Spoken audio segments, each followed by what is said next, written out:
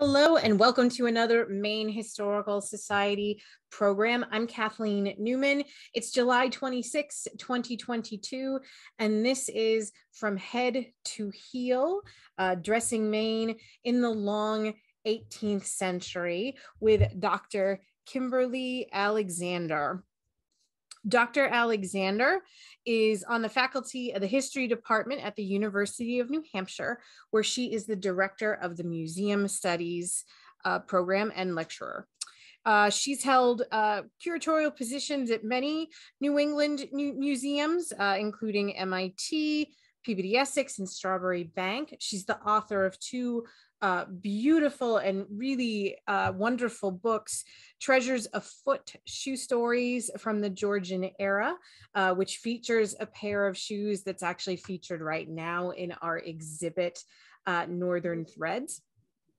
And fashioning, her latest book published last year, Fashioning New England, the New England Family, was published by the Massachusetts Historical Society. She was the guest curator of the exhibit, Fashioning the New England Family. And that book is available through our museum store at Maine Historical Society. And this talk tonight is one of our series for our exhibit, Northern Threads. And I just want to remind everyone that this Saturday, July 30th, is the last day to see part one of this exhibition. The exhibition is going to close July 31st through August 11th to allow time to transition the exhibit to part two, which will feature pieces from about 1890 to 1980. So if you haven't had a chance to see part one yet, or if you want to see it one more time before those collections get put away, come on down to MHS before the end of this week. Otherwise, hope we'll see you on or after August 12th. So Dr. Alexander, thanks so much for being here with us this evening. Thank you. And thank you everybody from the staff at the Maine Historical for making me feel so incredibly welcome. I had a chance to spend a long visit at the exhibition, the first part of Northern Threads. And all I can say is if you haven't been yet, run, don't walk. It really is a fabulous, fabulous installation with a lot of exciting new information and a chance to really make your own discoveries, which is what I always love about being part of a discussion about fashion. So thank you all for having me. And do get to see the exhibit. I'll be going back up for the second half also, Kathleen, just so you know. So hopefully I'll get to see everybody again. If I could have the next slide, please. Mm-hmm.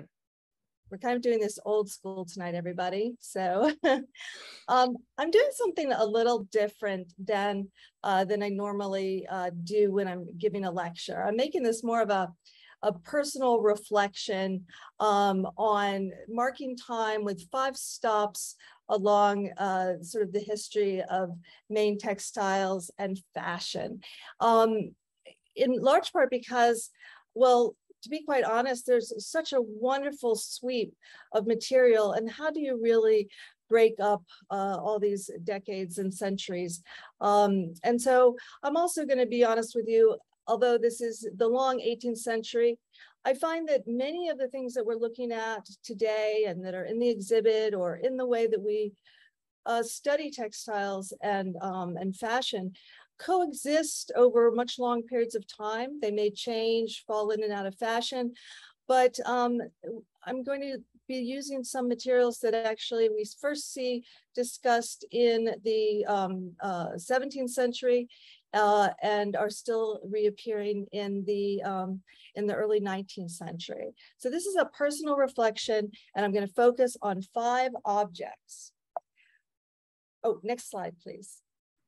I have to be, this is another thing I don't usually do, which is in terms of personal reflection, which is to talk a little bit about my own personal connection with Maine. And years ago as a child, I'm actually showing a rather old and embarrassing photo of myself, but We used to summer in Maine, in the Sebago Lakes region, my family and I, and it left such a strong impression that when I decided to apply for colleges, I looked at Bates, Bowdoin, and Colby. Now, you might not think that was unusual, except I'm from Maryland, and so that was kind of a big step for everybody, including my family, and for me when I realized how cold Maine really was in the winters. And I ultimately spent my college career in Waterville. Since moving to New Hampshire, I do return to Maine as often as possible.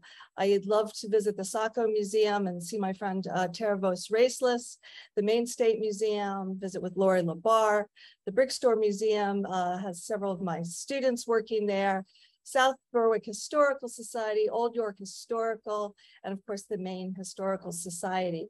So Maine is a place that is near and dear to my heart, and I was reminded of that when I got to spend the day in Portland for the exhibition. Next slide, please. So the 5 objects that I'm going to focus on today are going to be the fabric of a small purse made of porcupine quills, which is in the collection of the Maine Historical Society. I'm going to look at Governor of Massachusetts, Governor John Leverett's buff coat will be my second object.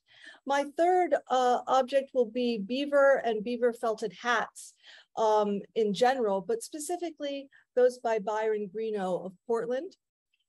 My fourth object will be looking at the expensive imported, probably English brocaded silks, of which you'll see several stunning examples in the gallery. But I'll be focusing in particular on a pair of shoes, Deborah Thaxter's wedding shoes, as my fourth object.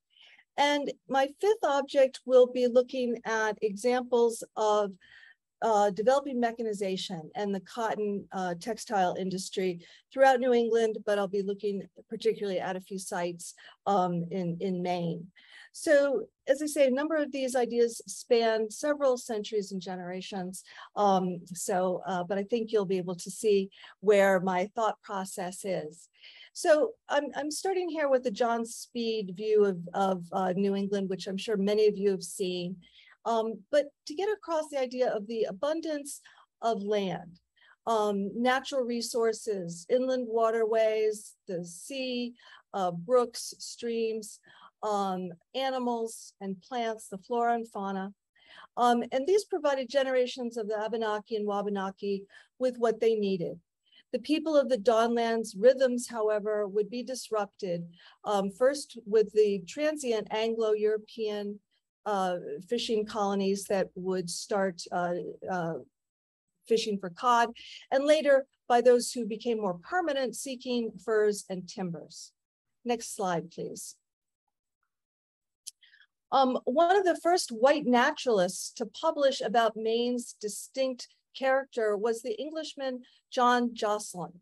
And he traveled from London to Scarborough, Maine, and wrote a book in 1672. He actually wrote a second book too on his two different journeys called New England Rarities Discovered. And you can buy a very inexpensive Bedford or Applewood Press version of Jocelyn's accounts. And it's really quite interesting because he looked at not only the plants and animals that he came across, but also he included a number of indigenous medicinal treatments throughout his treatise.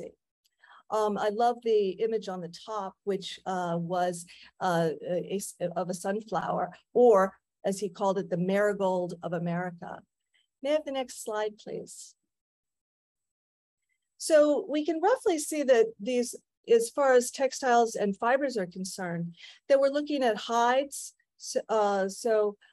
deer skin, moose, elk, and so on, pelts and furs, whether they're beaver, ermine, and so on and so on. And then fibers, both imported and then manufactured here in Maine. It's important to remember that things like the brocaded silks that we talk about and the embroideries were not being completed in the 17th and even through much of the, up to about the middle of the 18th century in the American colonies. Next slide, please. So here is our friend, the porcupine. And I'd like to read to you directly from Jocelyn's New England Rarities, because one of the projects I'm sort of looking at now is the fibers that he picks up on and talks about how they're used in the work of Indigenous people.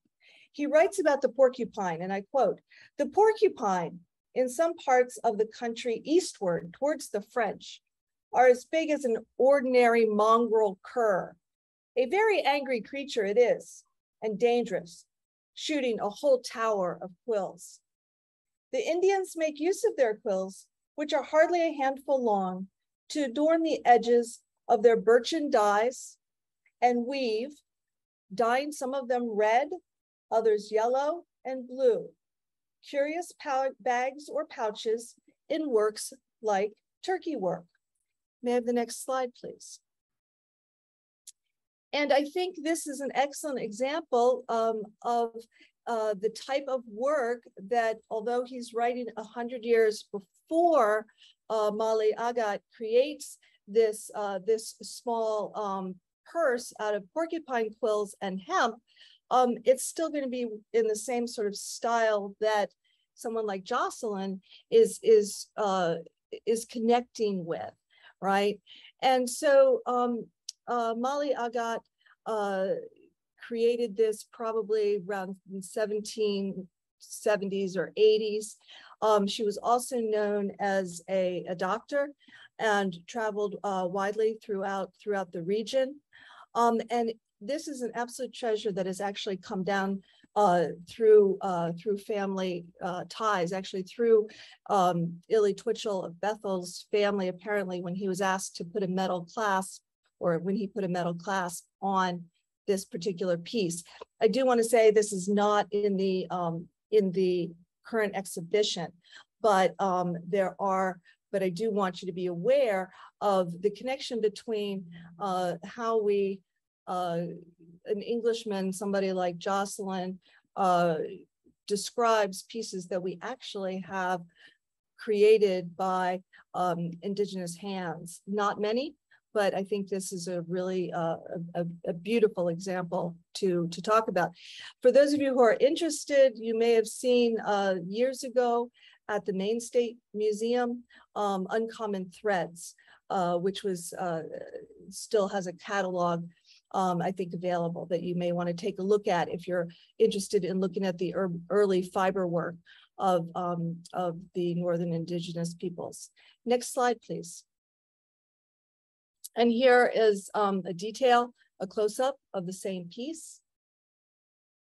I think you can agree that in addition to her artistry, well, I think it's important to say the artistry of not only somebody like Mali Agat, but also embroiderers, seamstresses, makers the world over, that this is a form of artistry. And it's in the last really 20, 30 years that that more mainstream academics have started to accept that this so-called, used to be called women's work, holds an important place in understanding our country's development through all different sections of culture, race, ethnicity, and society. May I have the next slide, please? Now, this is my second object in my highly personal and subjective tour. This is what's known as a buff coat. And I've sort of titled this section something to think about for you all: buff coats, buckskin breeches, and deerskin moccasins. These are all items that you see showing up in probate inventories, in account books, in day books of country merchants, as well as urban merchants. Next slide, please. This buff coat is in the collection of the Massachusetts Historical Society, and it is featured in our Fashioning the New England Family exhibition. And I have to say, I was incredibly fortunate to be able to work with this garment for the exhibition Fashioning the New England Family at MHS a few years ago. The illustration you see actually on the far right it's still in its box. It was on deposit. It was actually donated to MHS in 1803 by an actual descendant, also named John Leverett, because that's what people do in New England, right? Everyone has the same names. At Massachusetts Historical Society. So it's been in their collection since 1803, which is really quite something to think about. And for the exhibition, Estrita Schaefer did the mannequins for our exhibitions. And you can see on the left, the actual buff coat as staged for the exhibition. And in the middle is a black and white portrait. The color portrait exists at the Peabody Essex Museum in Salem, Mass, of Leverett wearing this very same coat. How do we know that? Well, when we examine the openings here, you can see that there were clasps that have been removed that match these imprints exactly. These would have been silver clasps. Obviously, somebody had a better use for them at some point. And so what we decided to do here was just to lace this up, and you can still see the clasps. The buff coat was, I think we want to look at this as sort of at the other end of the spectrum.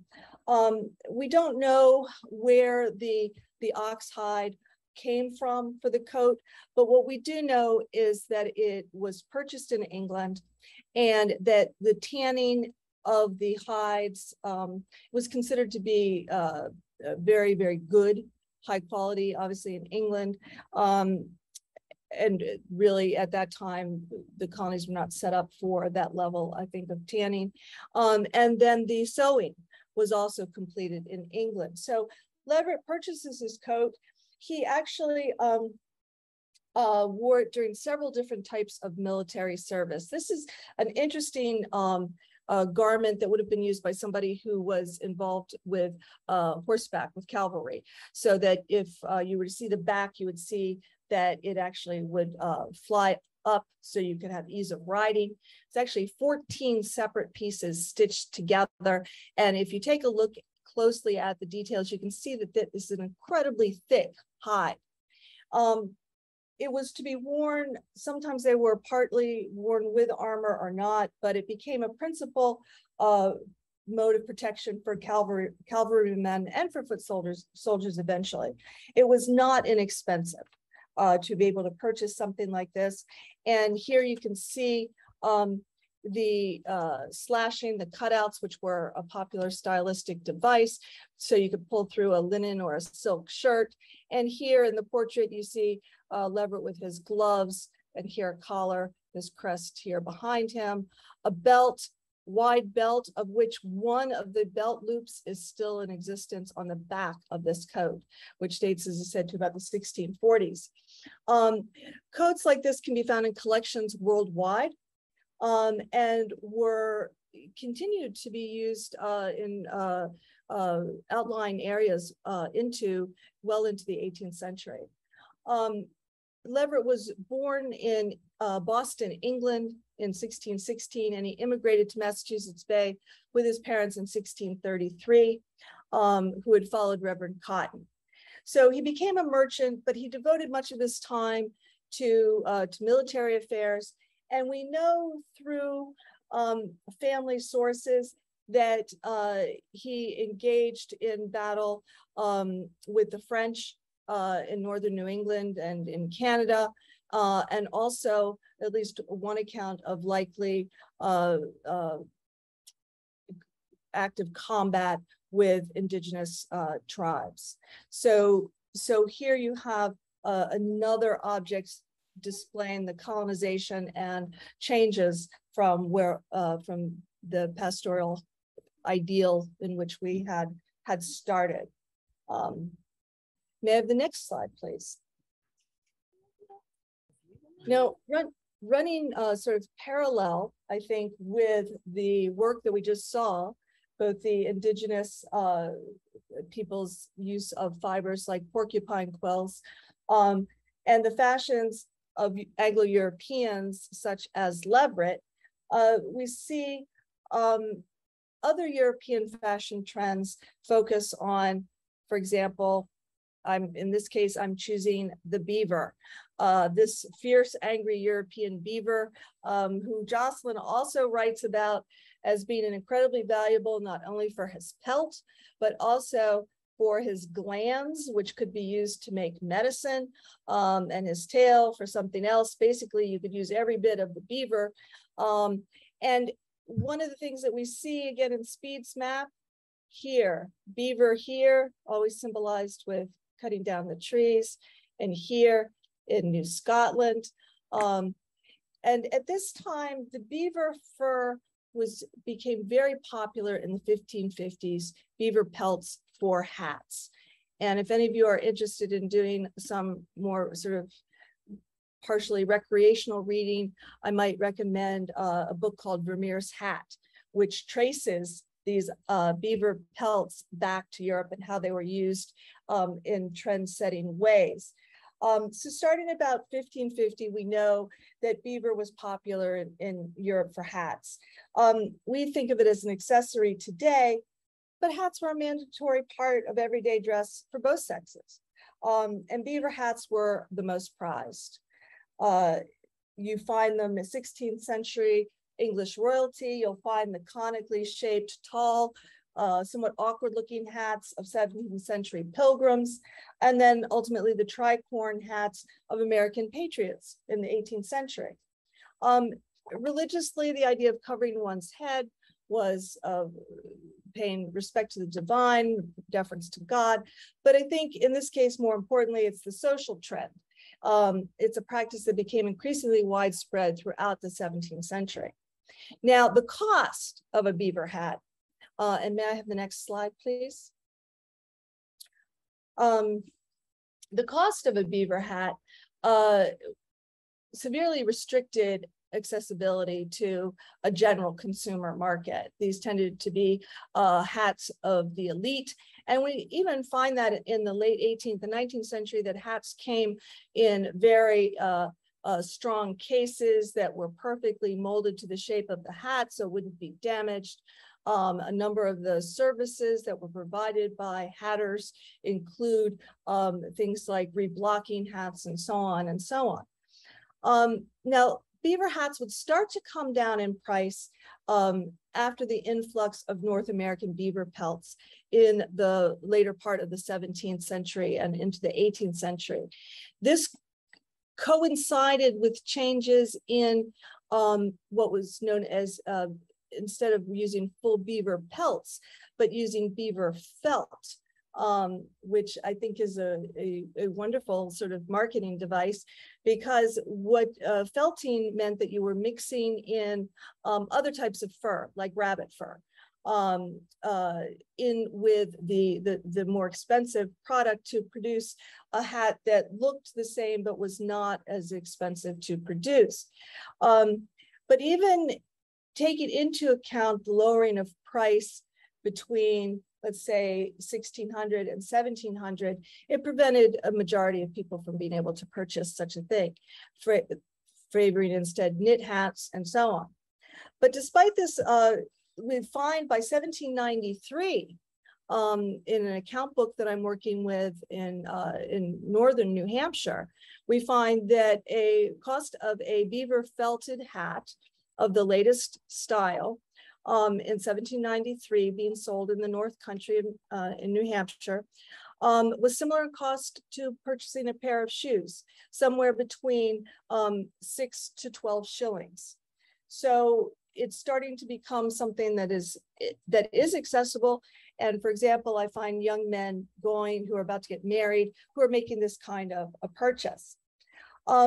But as we start moving into the 19th century, beaver populations in North America will, of course, begin to constrict also from over hunting. So a lot of what we're looking at here too, we start with this territory, this area, this region that's very rich in resources, and whether it's overfishing or overhunting, meeting a consumer demand, we're going to certainly start to see a limitation of what is available, which in turn will again eventually raise the price, or consumers will go to something different. May I have the next slide, please? Beaver and beaver felt hats are well discussed in the Northern Threads exhibit. And so I urge you to take it in if you can. One of the hatters out of Portland, Maine, Byron Greeno, it was a name I was familiar with because years ago, when I was at Historic Deerfield, I was able to see the tall hat, which you see here in front of you. This is a bleached beaver fur tall hat. As I mentioned, it's at Historic Deerfield, and it has Greeno's label inside. He was quite the entrepreneur. He started off with learning his trade probably in Haverhill, Massachusetts, and then he struck out on his own, ending up in Portland, Maine in 1821. This is, as I mentioned, from Historic Deerfield, and it immediately caught my eye because of the bleached beaver fur, which was very popular in the 1820s to about 1835. This hat was probably, was completed after Greeno's arrival in Portland, and fortunately, he labeled his hats. His business grew rapidly to include not only hats, but also boots and shoes. And he eventually was able to erect his own building, the Greeno building, Flatiron building, at the head of Free Street in Portland. Next slide, please. Now, here I'm moving away from the idea of raw materials that were available and looking at the expensive imported textiles like woven silk brocades. In this case, I'm most likely going to look at, well, in this case, I'm looking at English, what are most likely English brocaded silks. This is one of the really stunners from my perspective, in the exhibition. The woven silk probably dates to about the 1740s, but the dress has a complex family provenance and history, but it's been suggested that it was updated to a 1760 to 1775 style. And then it was updated again, updated or recreated for an 1825 ball in Portland, but it was to reflect the earlier style. So this is a little complicated for a ball in Portland, which was in honor of the Marquis de Lafayette. And it may have been likely that it was reconstructed yet again for fancy dress or for the colonial revival movement. Now, as complicated as that history might be, it does tell us something very important about this sort of fabric, that you would continue to remake a fabric from the 1740s well into the 19th century. For those of us who look at fashion all the time, don't find this to be anything particularly unusual, because the value that the textiles held, they held over decades. So the value can be twofold. It can be to the family who sets aside this fancy garment, and also to those who see it as a way of continuing family stories by perhaps cutting the dress into a child's dress, or as I'll talk about shortly, into a pair of shoes. There is this, I think, something that appeals to us today too, with this idea of repurposing, of thrifting, of using vintage.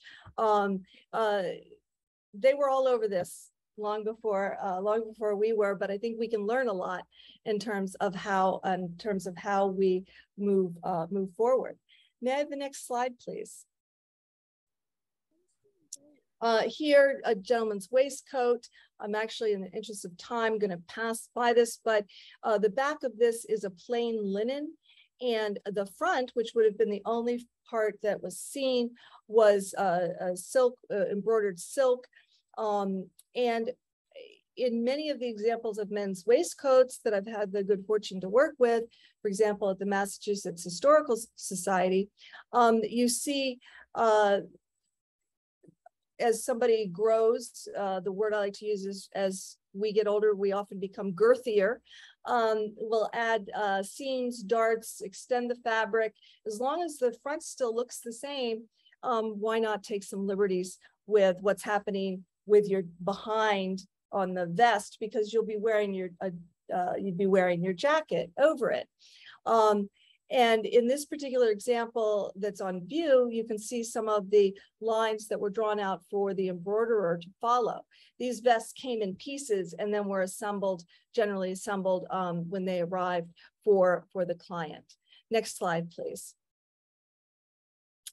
Now, this is a pair of shoes that I first wrote about, I think, I don't know, 8 or maybe, could it be as long as 10 years ago now? Probably not that long, but Deborah Thaxter's wedding shoes do appear in my book, Treasures Afoot, in part because the story, I think, it encapsulates everything that I was just talking about.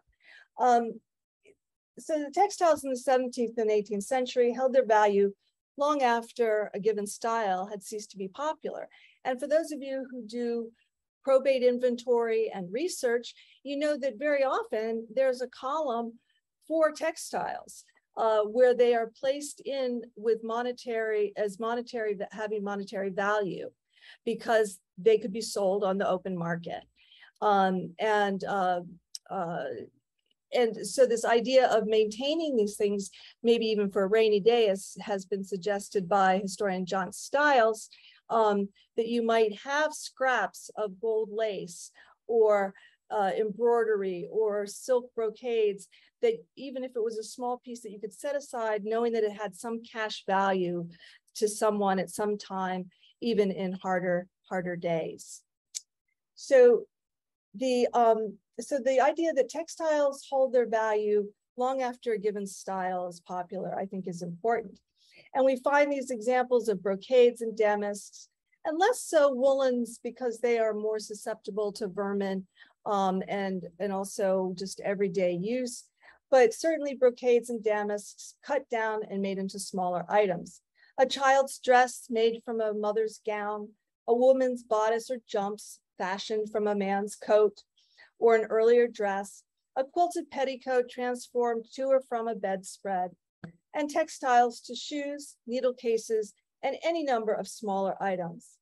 In this context, then, the use of a silk brocade from a 1739 wedding dress, Deborah Thaxter's mother's wedding dress from 1739, were refashioned into her wedding shoes, which you see here on the screen, in 1773. You find that to be entirely consistent.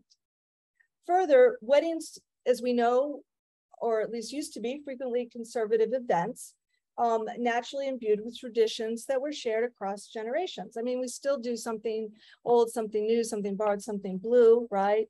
When the 21-year-old bride, Deborah Thaxter, married Captain James Todd in 1773, her mother had died a few years earlier in 1769.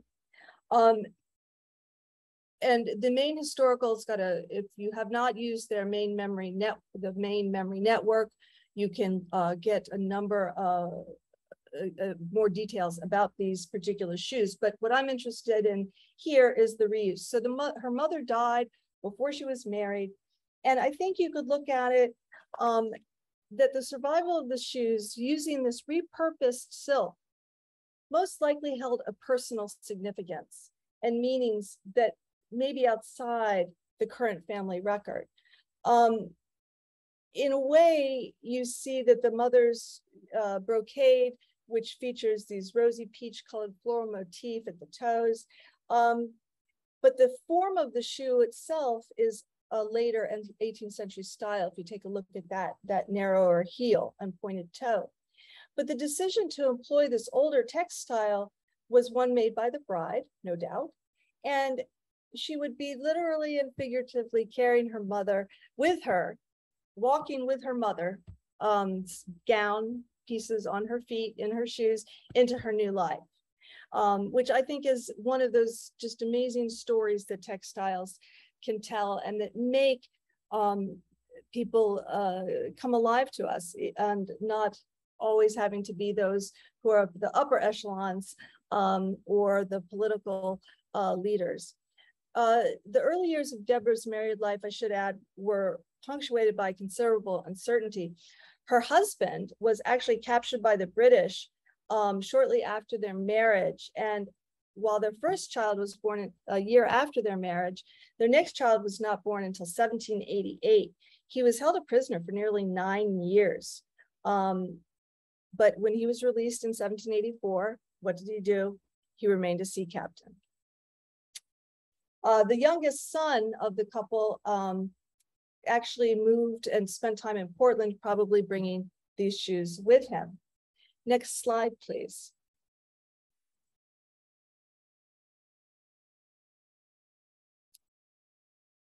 And the next. I wanted to say just a quick word about the importance of portraits in capturing fashion and visual culture. And here I'm showing you in the center is a fabulous portrait from the Sacco Museum. And I want to give a shout out to director Tara Vos-Raceless for just confirming some details about the portrait for me for this talk. But I've always been captivated by this portrait of Eunice Cutts Nye, painted by John Brewster, and as I mentioned, it's in the Sacco Museum. And the painting was probably about 1800. She married Nye in 1803. And the dress that I'm showing you on either side is from the Los Angeles County Museum of Art and is dated 1785 to 90. And I think you can see right away the similarity. Eunice would have been in her late teens when she sat for this.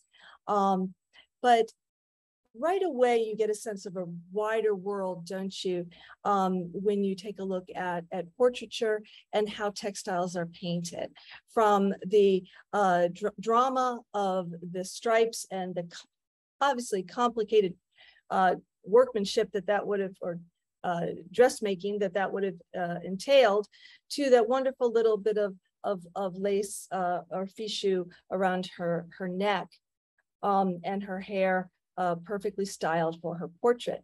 Next slide, please. And here, I mentioned the Cutts portrait by Brewster, and I'd like to just sort of, again, think about the visual culture of fashion through portraiture. Here is a portrait of Anne Merrill Staples, circa 1835. It's attributed to the painter William Matthew Pryor, and is an oil on canvas. And I think that when you have this chance to look at portraiture and the garments these young women are painted in, it opens an entirely different sort of view corridor to our study of fashion history, and adds another level of depth to our research resources. Next slide, please. So cotton and wool textile manufacturing. I'm afraid this part of the talk will necessarily be a bit abbreviated, and I won't today be dealing with wool manufacture at all. I'm really sticking with cotton. As I said, I had to try and limit myself to objects, but there's certainly many fabulous resources to look at the rise of wool manufacturing as well as cotton throughout New England. Next slide, please. So for my fifth object, I'm just generally looking at the idea of the cotton and textile manufacture. It could be anywhere in New England. Obviously, in this case, I'm looking at Maine. Maine has a particularly early cotton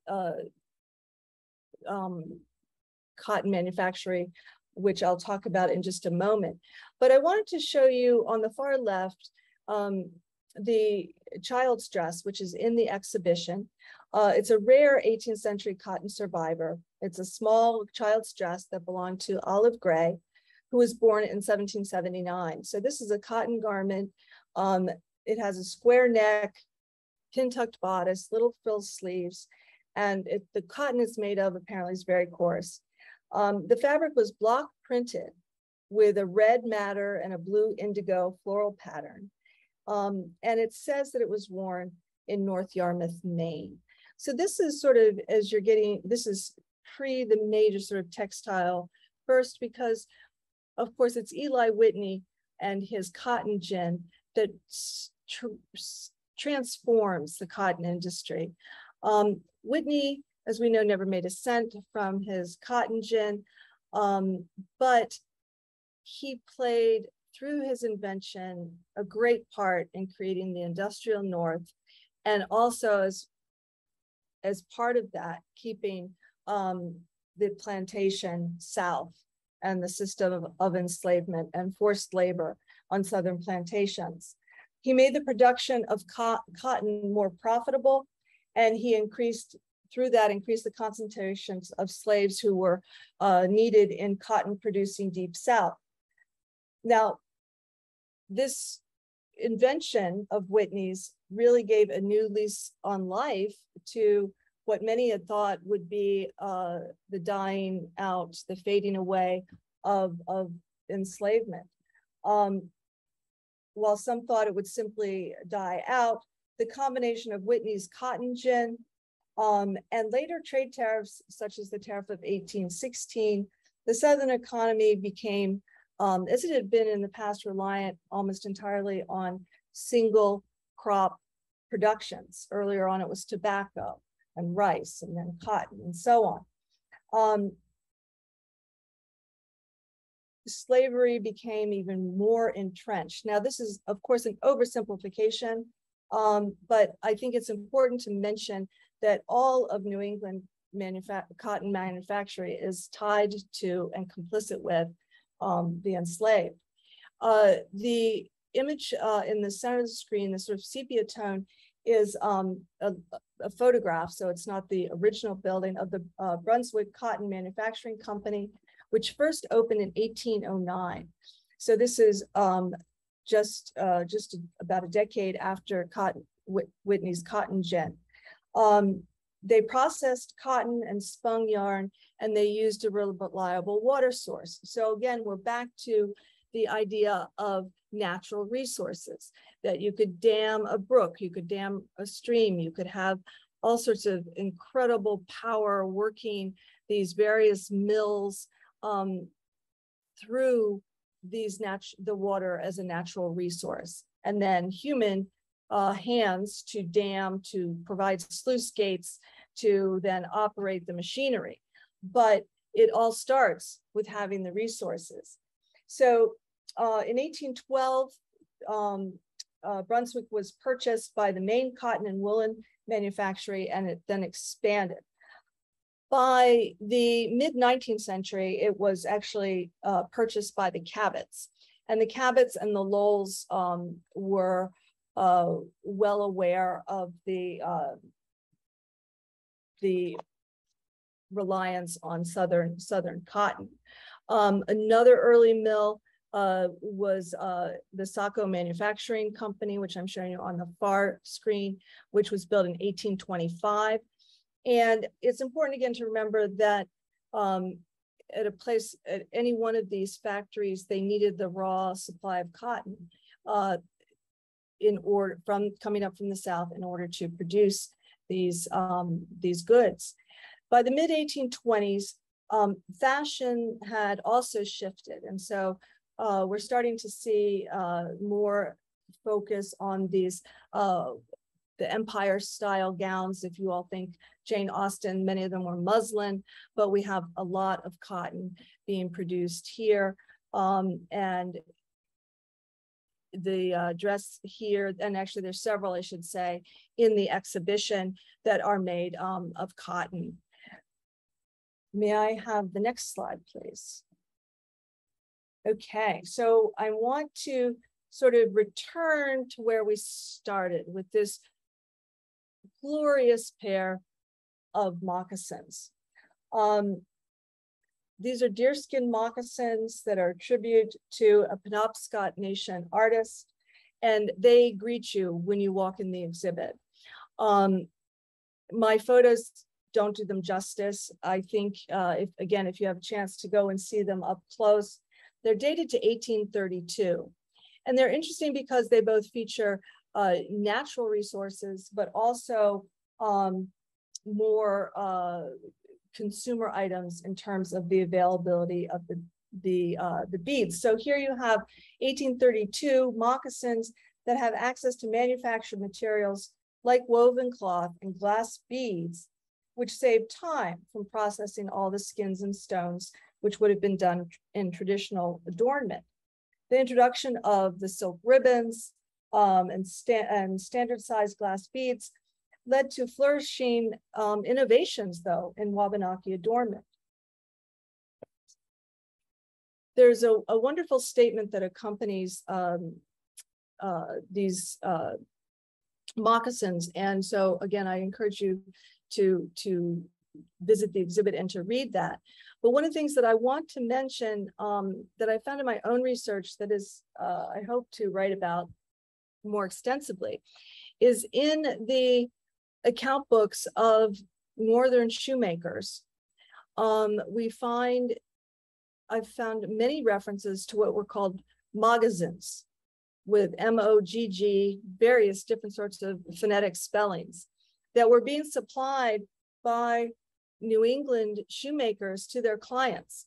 I don't know, because they're not described, just moccasins or leather moccasins, but here you have Anglo-European culture appropriating this term and this type of footwear, which I think is fascinating. So you'll have to bear with me. I'm still working on that.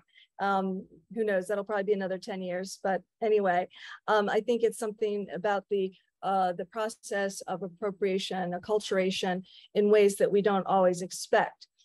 Snowshoes is another area which I'm looking at and working on. So now we've returned to the idea of the skins and the felts and indigenous creators. And may I have my next slide, please? Now, see, I did a little sneaky thing here. You may have noticed I already did my 5 objects, which ended with the cotton mills, but then I decided to do the deerskin moccasins as a conclusion, and I'm squeezing in this pair of stunning brocaded silk 1740s London-made shoes as my epilogue. So sorry, that's what I did. These shoes are now in the collection of Colonial Williamsburg, and they were found in the attic in either Kittery or Elliott, Maine. Just sort of completely forgotten about, like the wearer had never worn them, long ago forgotten by their original purchaser. There's a label in the shoe, one of the shoes, that lists the maker, Ride Out in Davis, who I write about extensively in my book. This discovery of this pair of shoes was one of those wonderful aha moments for me. And they had their shoemaking shop manufacturing near Aldgate in London. And one of the things that this tells us, actually these shoes tell us many, many things. We may not know who wore them, but we know who made them. We know where they were found, and we know where they are now. So what can this say? Well, first of all, it says a lot about the way we can still find things that we don't expect to find. One of the things that I always talk to my students about in class is, if you think history is static, wait a minute, because it's not. With new technologies, with new discoveries, with new interpretations, with new readings, every day is a new day for history. And that's sort of, I think, a pair of shoes like this can reveal a number of interesting layers about how we save things, how we collect things, how we preserve things, and also the stories that they can tell us. To me, when I first saw these shoes, I was just stunned by their absolute dazzling beauty, this imperial yellow gold color and the beautiful purples, and the toes are pattern matched. In other words, they would look the same looking on, which expensive shoes did and lesser expensive shoes did not, because it meant you had to use more fabric. So this is one of the things that like a Louis Vuitton bag versus a knockoff, right? These would be the real McCoy because they were expensive to have this pattern cut, and the heels would match and the toes would match, right? So we learn about buying patterns. So here you are in Elliott or Kittery, 1740s, and people might think of this as a frontier, right? But here you have this incredibly stylish pair of impressive shoes. So that immediately shifts our focus, right, on what was happening in the North Country and in Maine and in Canada. We know that during the Revolution, of course, when a number of luxury goods came down from Canada, from loyalists to loyalists and so on, but this is even before that. So it gives us a reason to think about or to re-examine our, perhaps our thought process. And this idea of the stories that they have to tell, who knows what we may find out in the future about these shoes that we did not know before. I think it's fair to say at this point that I have taken you from head to heel, and probably many other places. We didn't talk about undergarments. That would be an entirely another lecture. But may I have the last slide, please?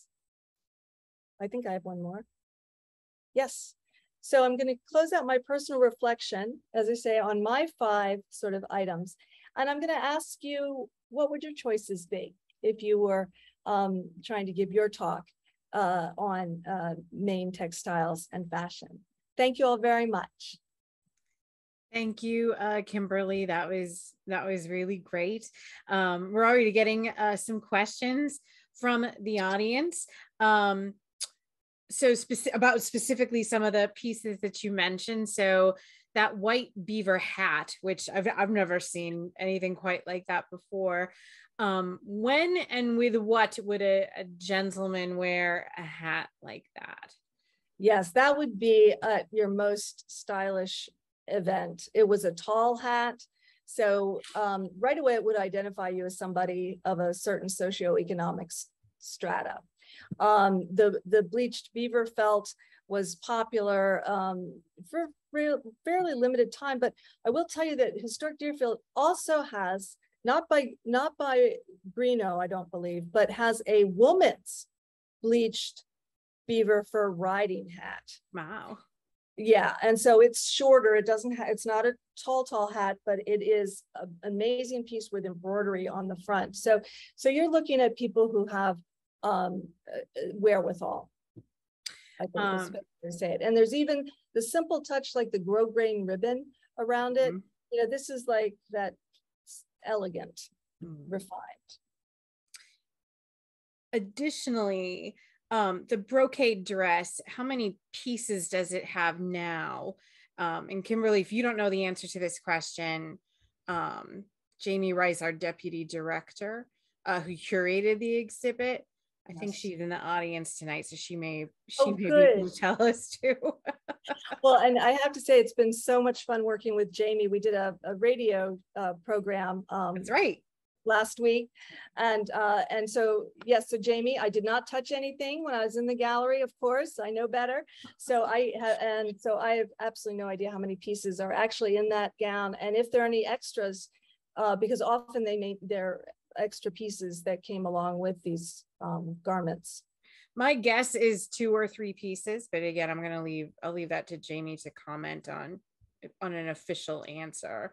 How about the shoes that you mentioned? So those wedding shoes, were they sewn by hand or was a sewing machine involved in any way? Those were sewn by hand. We had, it's kind of easy to remember that you don't have really access to major sewing until the 19th century.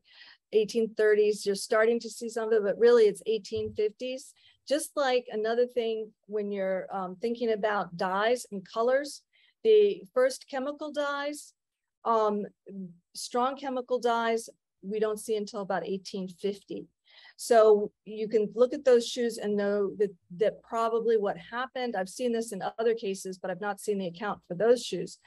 A woman will go to a shoemaker with a fabric or textile, and then the shoemaker will affix them to the shoe. And you can, so that's going to be a custom order as we would think of it today. So it'll be fit to her size. She could decide the heel, and so on and so on. So she would have gone to a professional shoemaker, not with the fabric, but she would not have made them herself. And they would have been hand sewn by a shoemaker or cordwainer. So Jamie is sending me some information. I was way off. The green brocade dress is in 8 pieces. Right. 8 pieces. The white puffy sleeve dress, 6 pieces. Okay. So those are some official answers. How did the yellow shoes get to colonial Williamsburg if they were originally found in Maine? And of course, at the time they would have been in Maine, that was part of Massachusetts. Yep, exactly. So the story, I believe, and I'm relying on my memory here, okay?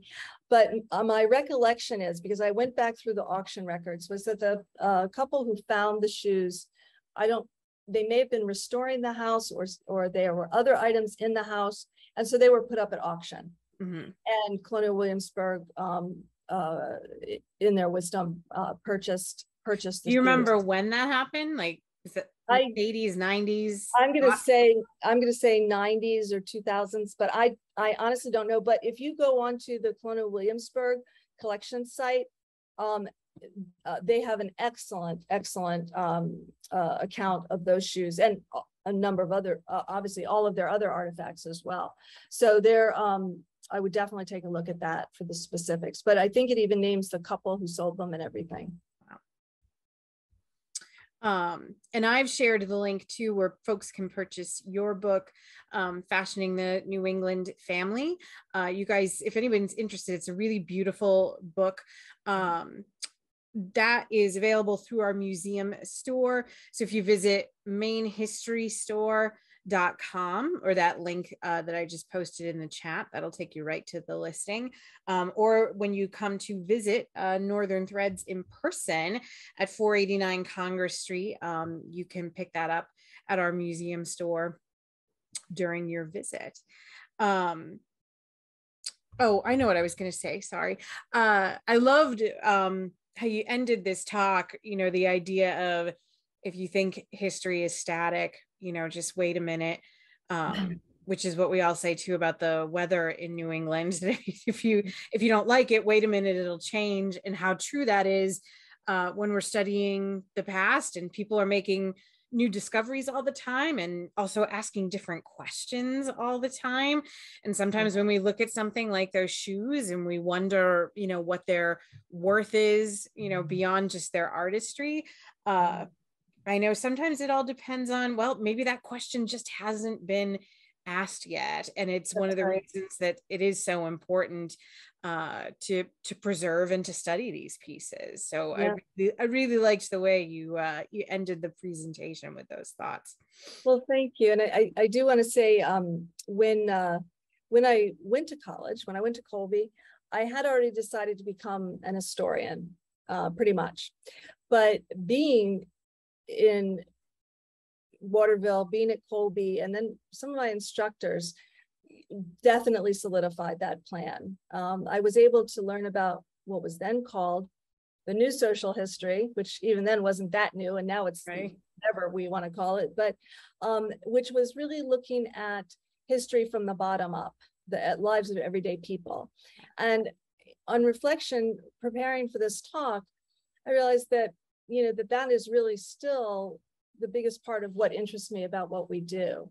And luckily, for the last, 40 years or so, 50 years, 40 years, people have been starting to collect artifacts from everyday people. We still don't have this, collections are still skewed. You're going to find, more of the fancy wedding shoes and wedding clothes because those are special occasions and people spent money and so on. Then you're going to find work shoes, which somebody would wear, until they fell apart, or if they were wool shoes, So we still have a skewed version, but I just want to go back to Williamsburg. There was a pair of vernacular, so local made, New England red wool shoes, possibly with a Rhode Island history, that were up for auction at Skinner a few years ago. And in their wisdom, Colonial Williamsburg purchased these shoes because now they are incredibly rare to find a pair of red broadcloth shoes that were made by a local maker. They have blue and white ticking inside. The shoemaker put this somewhat clumsy piece of silk or of gold lace on the front. But to me, that says more, more about what was really happening. And so it was, in fact, and continues to be my time in New England that has made me even more history convinced that I made the right decision. So I think so too. Thank you so much for sharing your time and your expertise with us this evening. And thank you to our audience too for joining us. Kimberly, was there anything else that you wanted to say before we say goodbye? No, just everybody go see the show. It's awesome. Thank you so much. And thanks everyone. Hope we'll see you at Northern Thread soon, and hope we'll see you again here for another virtual program. Take care. Good night, everybody.